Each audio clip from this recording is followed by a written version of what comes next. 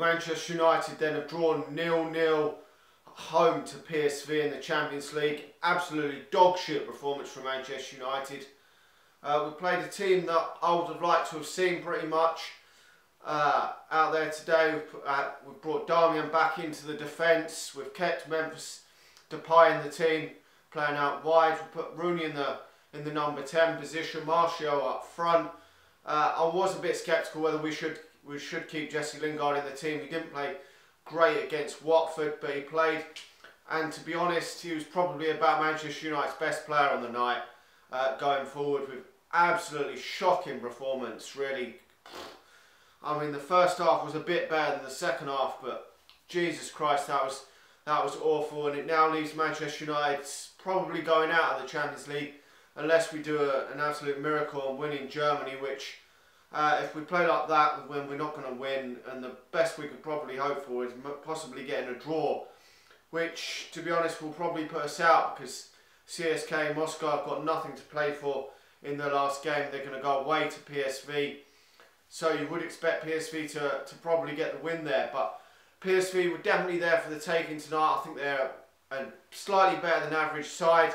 I don't think they're good enough, and we should have gone into this game and beat them comfortably, 2 or 3-0. Definitely should have beat them, but obviously we're not scoring enough goals this season, not at all.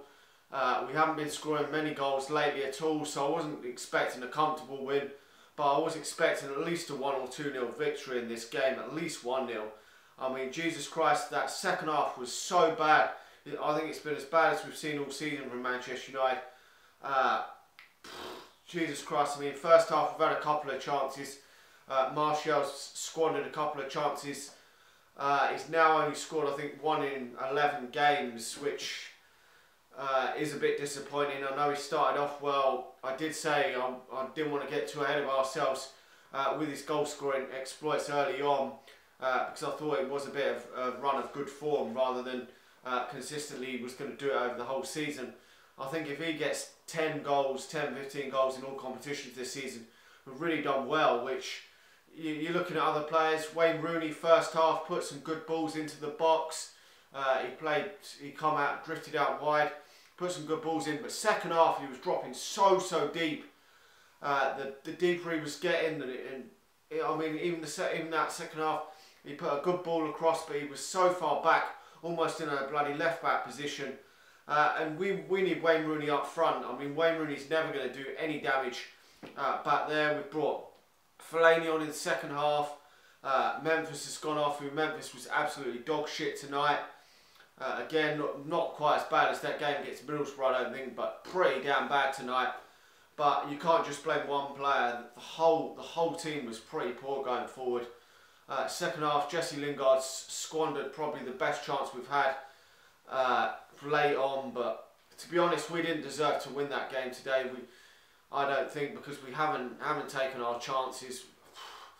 I mean, they could have maybe nicked it, but even they haven't really had many brilliant chances themselves to win the game. David Gea hasn't had to pull off save after save like he did against Watford. But absolutely horseshit from Manchester United, and you know, this style of play is really getting to some fans, and some fans are not happy with Louis van Gaal for the style of play.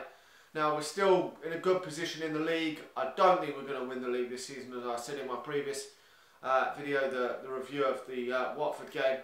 I'll be pretty surprised if we do win it playing this dog shit football, but it can happen, and I don't mind if we do win it playing this dog shit football, but as long as we're getting winning football. And tonight, especially that second half, I just don't know what happened there in that second half. We just did not look at all like scoring that second half. Absolutely dreadful for Manchester United.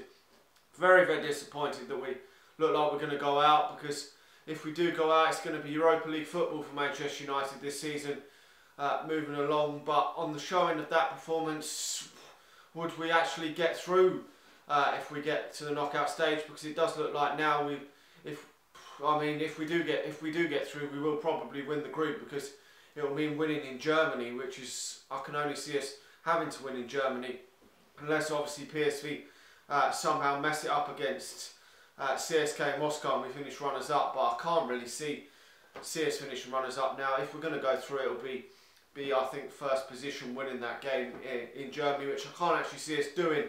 I think we might be able to nick a draw out of that, but then we'd be really relying on CSKA Moscow nicking a point in that game against PSV. So it's very, very, very disappointing. But if we did, I mean, to be honest, if we did go out, I would be very disappointed. But I know we're not going to win this year, and I would take elimination completely myself, because going into that Europa League, we're going to have to start playing on the Sunday again. We did that a few years ago when Man City also went in there, so we were batting out for them. So both title rivals at the time will go, and I think if I'm not mistaken, we both got knocked out in the same round of that. So we're going to be doing catch up if we do go into that Europa League each week. If Manchester City and supposedly whether Arsenal are in the Europa League or not, could also be doing catch up in the league if Manchester City are playing on the Saturday, which is where the problem will lie. I don't think it's any different really playing Thursday to Sunday to Wednesday and Saturday. It's just the catch up you've got to do with the other games, the other teams playing before you. If they're getting the points, you're always under pressure to keep winning your games. We've seen Manchester United have played first in the Premier League in the last two games, and Manchester City and Arsenal have then dropped points after us. It really does crank up the pressure on the other teams if you can pick up that win first. So it will be disappointing if we end up in that Europa League now. We've got to try and win that game. I mean, we're not going to progress further than about the quarter-finals this year, but I really did think we would get through this round, get through to the knockout round. I thought a pretty decent group on paper. I thought we would win the group, but I mean, we still could win the group, but we're going to have to do wonders to win in Germany, because Wolfsburg are a decent side. It can happen. We can win the game there. All is not lost, but very, very disappointing for Manchester United tonight. I thought we would at least get one goal, but anyway, let me know your thoughts in the comment section below. Who was your man of the match? Probably Jesse Lingard going forward was my man of the match anyway.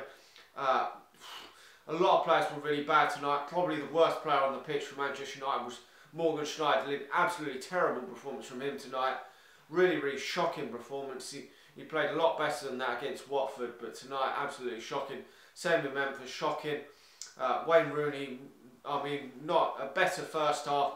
Second half, I'm not saying it was really all his fault, because he did, well, it was partly, I mean, he was dropping deep so much, which was really bad, because we need to get him in that further forward, scoring goals, which is what Wayne Rooney was all about. Martial not his best, missing good chances. Anyway, let me know your thoughts in the comment section box below. Like the video. If you're new, subscribe to the channel, and I will talk to you all again soon. See ya.